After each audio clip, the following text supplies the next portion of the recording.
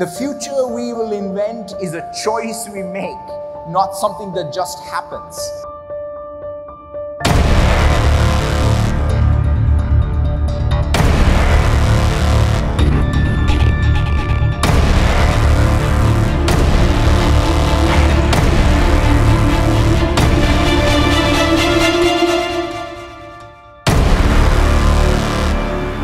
Good morning everyone and welcome to the Global AI Bootcamp 2019.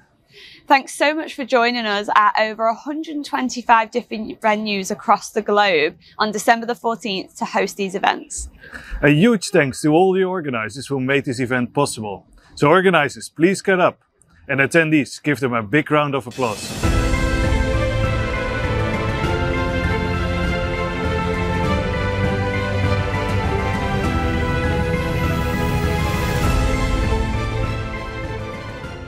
Today, you're going to be inspired by some of the latest AI technologies, tools and trends. This might be via talks, hands-on labs or workshops that your community leaders have prepared for you. Today is all about learning new things about AI. So we hope you can apply this in your work, in your community or even in your daily life. And so here we are at Ignite Orlando 2019, and there's been loads of really interesting AI announcements and updates. So let's head over and check out a little bit more about some of these updates. Thanks so much, Amy and Hank. The Global AI community, which started last year, was hosted in over 50 locations worldwide. This year, we're at 120 locations worldwide. We're so excited to have you here. I have with me Eric Boyd, Corporate Vice President of Azure AI. How you doing, my friend? I'm doing really well. Excited to be here. Really excited about how much this community has grown. It's really incredible just to see in 1 year how much we've grown in this group. So for people that don't know you, what do you do here at Microsoft? So I lead the Azure AI team here, and so all of the things around Azure Machine Learning, our bot framework, our suite of cognitive services, and of course Azure Cognitive Search, all of those things for our company. So there was a lot of cool things that came out at Ignite. What is our strategy for Azure AI moving forward? So when we think about what we're going to try and do with AI, for us it always starts with research. And so we're really fortunate to have Microsoft Research that we've been investing in for over 25 years. And we take the research and the breakthroughs that they really come out with, and then we pressure test them in the products that we have at Microsoft, because at our scale, we have so many different places where we can try out all of these different new ideas and really prove that they add value to customers. And then we deploy them through Azure AI to all of our third-party customers and really sort of light everything up that way. We've really been focused on how do we make this easy? How do we really democratize AI so that anybody, regardless of skill level, can really get going with things and really become productive with it? And really, we're really excited about how comprehensive our offerings are. You can go from Azure Machine Learning all the way through to suites of cognitive services and the whole spectrum in between, and find something that's going to work for your skill level, for your business, for what you need, all in one place. So you mentioned AI for all skill levels. What are we doing to help people that are maybe getting started build AI models? Sure. So we've come out with a lot of things in Azure Machine Learning to really sort of make it simple for people regardless of where you are. At the one end, if you're in a sort of a no-code experience, you can use automated machine learning, and we now have a user experience where you can go and bring your data set and predict the column, that, specify the column you want to have predicted, and generate an AI model for you without actually having to understand the logistic regression or any of the regularization or the parameters or anything that you might need to do under the covers. And then we can sort of go from there to our designer, which is sort of a low-code experience where you can sort of create drag and drop. I want to bring my data, I want to split it into a couple of different sets, I want to train on this, I want to test on this, again with parameters for each of the different boxes that you would drag and drop. All the way to a code-first experience where you can use a notebook directly integrated into Azure Machine Learning Studio, where you can see all of your data and all of your experiments, and even all the experiments that your team and other people you're collaborating with are doing, all in one spot. And so we're really trying to make it easy, regardless of where you are sort of on that spectrum. We've got an offering that's really going to make it easy for you. Another thing that we've been focusing a lot on is how do we make it easier for enterprises to manage all of the different data all different models that they have.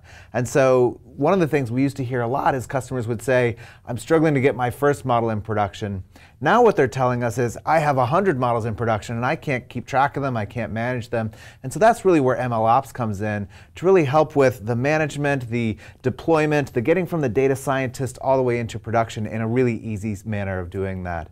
And one of the last things that I want to tell you about is we've added our support. This is something we heard a lot of feedback from our customers of, hey, we want our support for our, we have all these existing models, can we please get our support? So we've added our support directly into Azure Machine Learning now. This is awesome. It feels like we're doing stuff end to end for machine learning practitioners. But like some people might be like, hey, AI isn't for me. What are we doing to enhance existing applications with AI? So that's one of the great things is our suite of cognitive services makes it really easy. Even if you don't know how to create your own AI model, you can use these services just really right off the shelf, just like any sort of web application that you can. So one of the things we announced earlier this year is Personalizer. We just announced that being in GA. Personalizer is a reinforcement learning-based system that really helps you connect users to their content. We use it in places like Xbox, where I want to recommend what game should you play next based on the things that you've already done. And so that's available for people who want to optimize different flows on their website and things like that. We had so much new stuff coming out in the cognitive services. In speech, we announced that you can now build custom speech models based on your organization's Office 365 data. So what we do is we take all of the public groups and information that's available to everyone in your organization, and then we build models for how to go from speech to text on top of that. And that way, when you have jargon that's specific to your company, here at Microsoft we talk about Kubernetes all the time, and a speech system is not going to know what that is, how to spell it. It's going to recognize it as something really weird. But being able to train on your Office 365 data, now you can get that directly, really customized to your business and do a lot of cool things with that. Another cool thing we released in speech is custom neural voice, which is now where you can take, you can do a synthesized voice based on, say your company's mascot or something like that. So if you wanted your call center answered by your company's mascot, lots of cool things like that. And then even all the way in the bot side, we now have Bot Composer. And this is a really great low-code experience for being able to sort of wire up your bots and create them.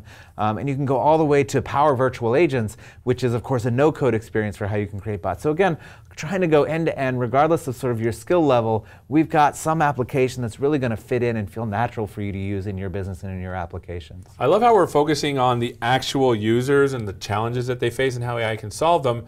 I bet there's a lot of customer demands coming in. What are some things that we're focusing on based upon customer demand? So one of the things we hear about from our customers a lot is they have all of this data in their organization and they want to figure out how they can make sense of it. And so we call this area knowledge mining, and it's really trying to figure out how can you use AI to extract all the insights from the data that the customers already have and make it useful for them. And so we took what we called Azure Search and we've rebranded it to Azure Cognitive Search, really highlighting that that's the big thing that you're doing is you're extracting the key entities from it, you're extracting the places and people and things, you're translating it to different languages if you need to, you're understanding what's going on in the images, and then you're making that searchable. You're showing graphs of how these different entities relate to each other and just really exposing all of the information that is locked up inside of all the data that these customers have. I mean, we talked to an oil company that said, I have all this data from the 80s, it's in Arabic about all these oil fields, and I want to be able to use it. And so now using Azure Cognitive Search, you can get all that information and make it searchable and discoverable. So that's something really powerful that our customers have liked. Well, this is amazing. Any final thoughts? I mean, we're really excited about this community and where it's been going and really how it's grown, and really look forward to seeing all the great things that will come from this global AI community. Awesome. Well, thanks so much for spending some time with us. Thank you so much for being here at the Global AI Bootcamp. We are so grateful that you're here. Back to you, Amy and Hank. Thanks so much for that update. At the last Global AI Nights, we launched the Global AI Community, a community where we can connect, learn, and share together. We're also really excited to see that during this Global AI Bootcamp, we've got together as that Global AI community to pull this content together that you will see today. Also, it's been really nice to see that lots of local Global AI Nights have been happening. If you're interested in finding out more about them, go to the Global AI Community website. I know it is all about today, but I want to give you a glimpse in the future of the Global AI community and the upcoming events. We proudly announced the Global AI Tour starting in March and ending in May. And this Global AI Tour is going to be a series of events that will take place over those 3 months. There will be online events, there will be local events, there will be a lot of great videos, all organized by the global community for you. We hope you enjoyed today learning all about AI. If you want to learn more in the future, check out the Global AI Community website. And mark your calendars for the next event, the Global AI Tour, starting in March 2020. Thanks so much for joining us and have an amazing day.